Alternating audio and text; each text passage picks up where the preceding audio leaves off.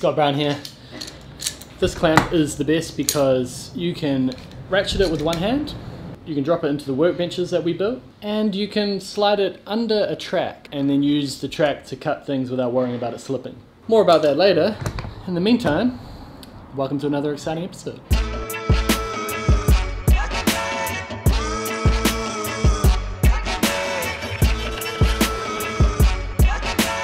Well, there you go. You can cut polycarbonate sheets with a track saw.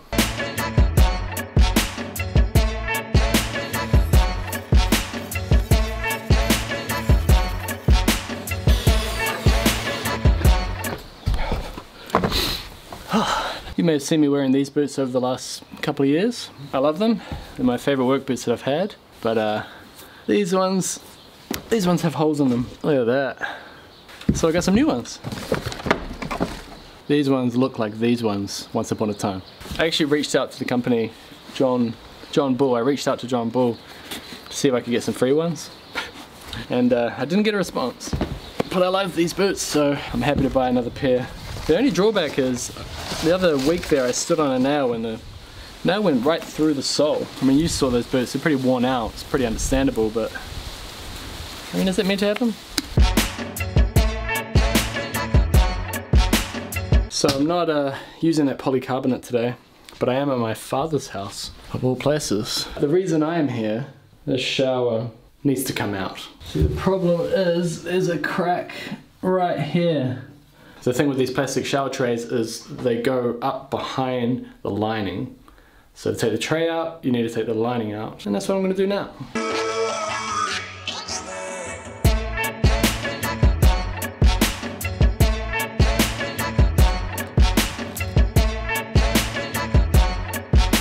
These walls are really thin throughout this house. And when they did the shower, they needed more space in order to get the pipes somewhere. This shower is packed out on this ripping here, and that's what that was covering.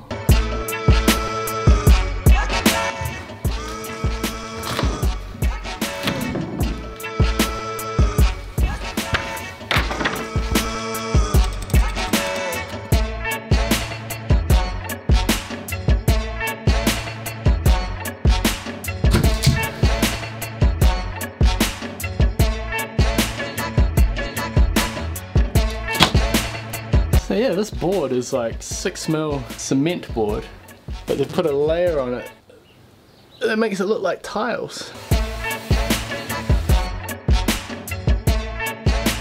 Success!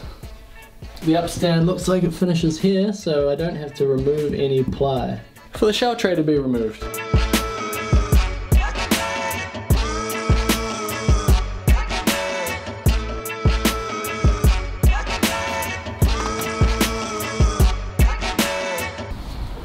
Hey Spaghetti.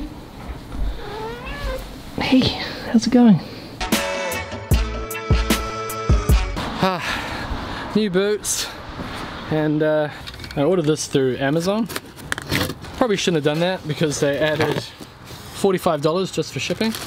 The price of living in New Zealand, but this is what I got. These are the clamps for that workbench that we made. What else did I get? Oh, this isn't that interesting. Basically just sunglasses for the camera. Adjustable sunglasses for your camera. Oh, and the last thing.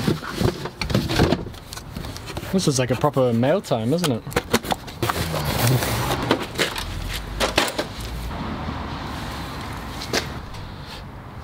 Catches all the sawdust.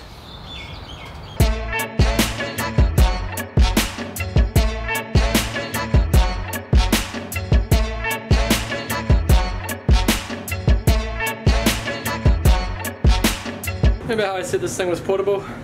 It's not portable.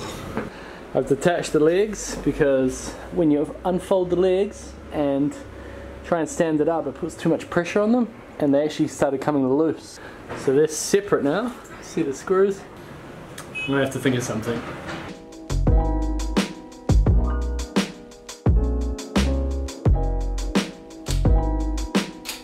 So how do these clamps work? If you've seen these clamps before, you'll know exactly how they work. It goes down this hole, and then you can turn it, drop it on the thing you're clamping. One hand, and it's tight. That's the advantage of these clamps. The other reason they are this shape is to go with your track saw. So you can clamp from underneath and still run your track saw over the top. Wow. Boom. So yeah, that's why I have these clamps. And that's why we made the bench like this as well, because you can clamp from almost anywhere on the bench. While I was at my old man's, I picked up one of his old Marples chisels. I asked him for it. He's got so many hand tools there, it's ridiculous. He's got the old Yankee screwdrivers, he's got dozens of chisels, just all sorts of gear that he's not using. So I asked if I could have this as a sort of tool belt chisel. It's a little bit blunt and in need of a sharpen. With this bench, you can do that. Now with these holes, you can like drop little things in there like that. It's one way of, or you could even clamp it if you want to go.